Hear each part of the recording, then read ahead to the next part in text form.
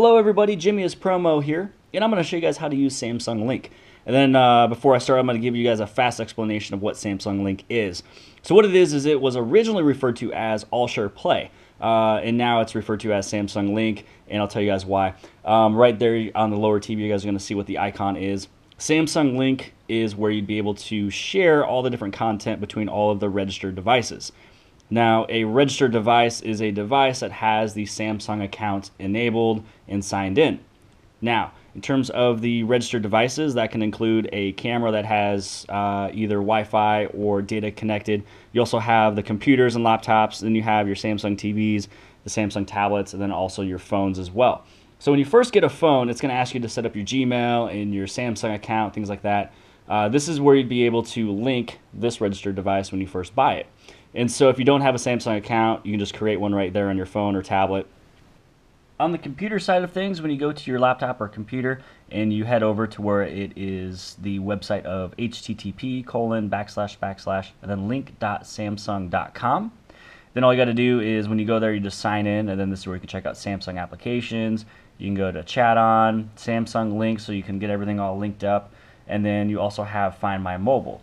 And so with Find My Mobile, this one is extremely accurate.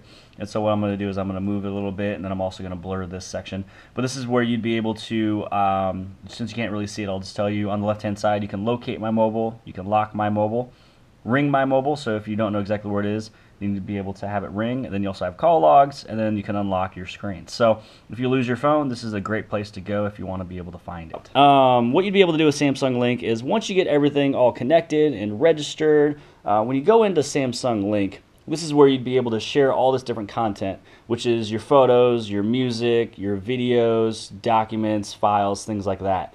And so when I talk about all of this right here, it's nothing that is streamed. It's everything that is saved on your device. So let's say that I wanted to see what is going on this phone right here. So you can either swipe over to where you can see all of this content, all the registered devices, or you can just hit on the menu icon on the upper left. Right here, it's going to show all content. It's going to show, number one, your first device that you're holding on in your hand. It's going to show everything else that's connected. So if I had my computer on and everything, I'd be able to see all my documents and pictures and videos on there. You can also register different storages, like Dropbox. You can do SugarSync, Box, and SkyDrive. All you have to do is just sign in. So everything is extremely easy. Just make sure you sign into all these different avenues, and then this is where you'd be able to view everything. So here's the thing that's really cool. I can go to all content, and this is going to show all the pictures that I have on all of my registered devices. Here is music, videos, and etc. Let's say I only want to view what is on my work phone.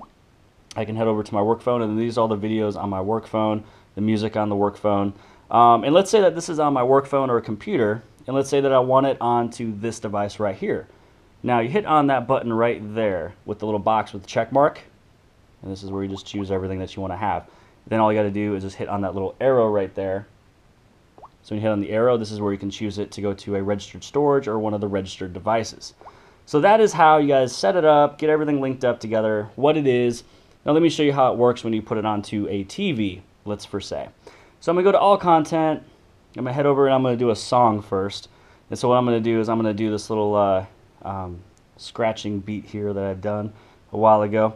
And so when you click on the song, now it's going to be going to the TV or wherever you last played it. And so let's say that it didn't play on the TV first and it plays on your device. So right now it's actually playing on my device. Excuse me, let me turn on my volume. Click on AllShare Play on the top, left. I'm going to choose the TV, and so now it's actually be playing on the TV on the bottom. Now the reason why it's playing on the TV on the bottom is because that TV has Wi-Fi, the TV on the top does not. So we're just going to keep playing it.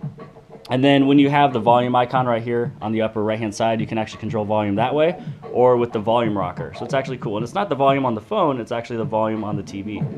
As you can tell, I just turned it up. Now if I want to switch this to the TV on the top, I can go to Xbox, because now it's going to be connected to my Xbox.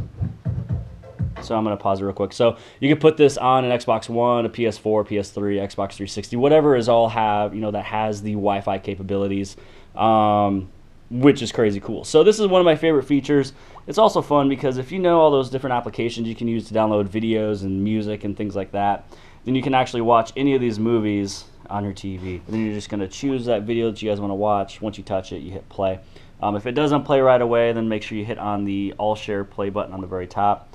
And so let's say I want to move it down to my TV on the bottom, then you just choose on TV. So basically you just got to choose the source of where you want it to play from, and then that's exactly what's happening. So instead of it playing on your phone, it's just playing on a TV. One of the cool things about Samsung Link is that let's say that you are listening to a song. So I'll just put this on a game console. Let's say you're listening to a song, and then you wanted to call a buddy or you wanted to go on the internet. You can actually just hit the home button, and now it's actually going to be still playing in the background. So now you can call a friend, you can send some text messages, you can go online, do whatever you want to, and then this is still playing in the background.